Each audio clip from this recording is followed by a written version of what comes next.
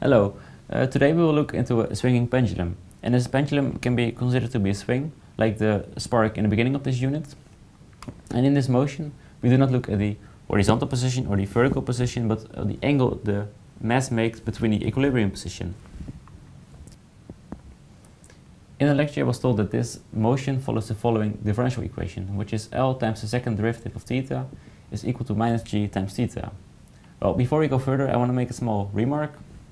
And this equation only holds if theta is small.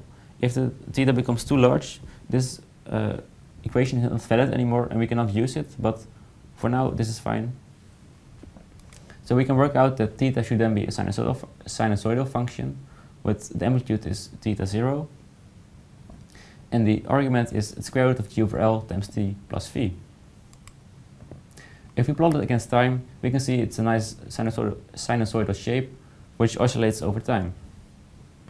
If we want to know what is the period it takes to go back and forward, we can look how long does it take for the sine wave to go up and down. This is indicated by the black line and is named t, and this is equal to 1 over the frequency. If we look at our equation for the theta, we can see that the angular frequency is the square root of g over L. We also know that this angular frequency is 2 pi times f. So 2 pi times f is equal to the square root of g over L. So f is equal to the square root of g over L divided by 2 pi. We just said that t is equal to 1 over f.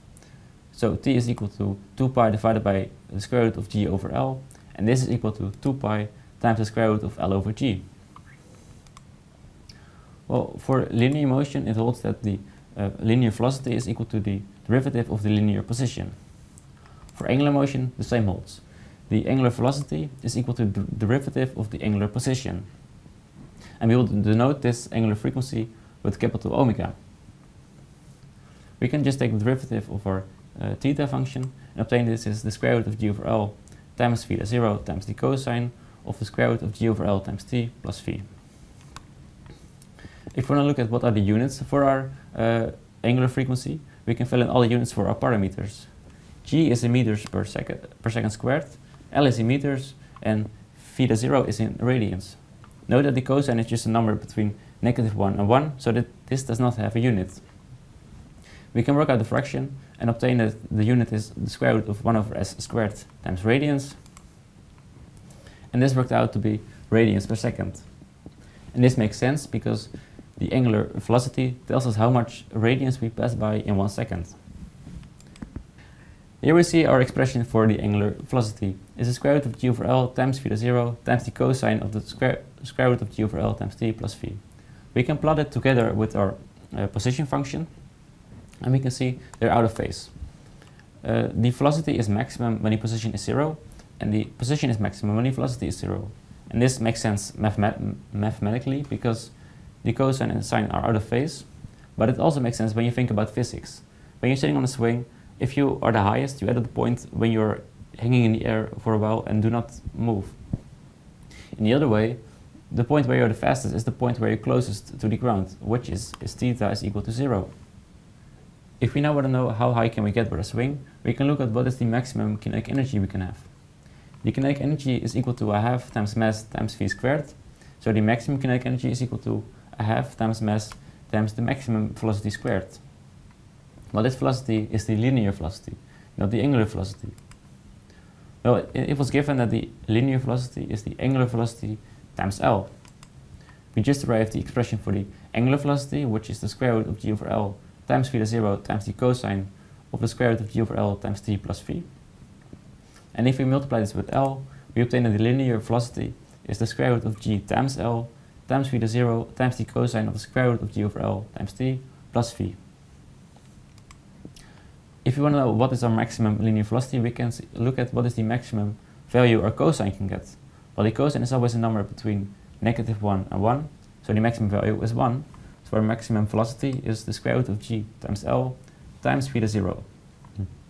We can then fill this into our kinetic energy equation to obtain that the maximum kinetic energy is 1/2 times mass times g times L times theta 0 squared.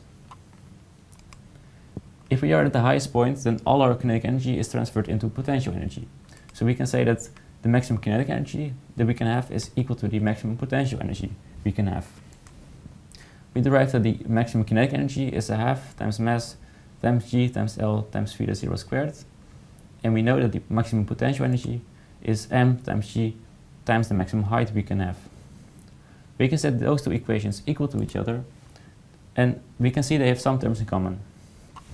First, we can cross out the mass on both sides, and since the g is also on both sides, we can cross those out. This gives us that the maximum height we can get is a half times L times theta 0 squared. So to recap what we have done, we looked at a swinging pendulum where the motion can be described by the following differential equation. L times the second derivative of theta is equal to minus g times theta. You can work out that this solution is that theta is equal to theta 0 times the sinus of square root of g over L times t plus v. We then obtain that the angular velocity is equal to the square root of g over L times theta 0 times the cosine of the square root of g over L times t plus v. And with this we determine that the maximum height we can get is a half times L times theta 0 squared. So thank you for watching and good luck with your exercises.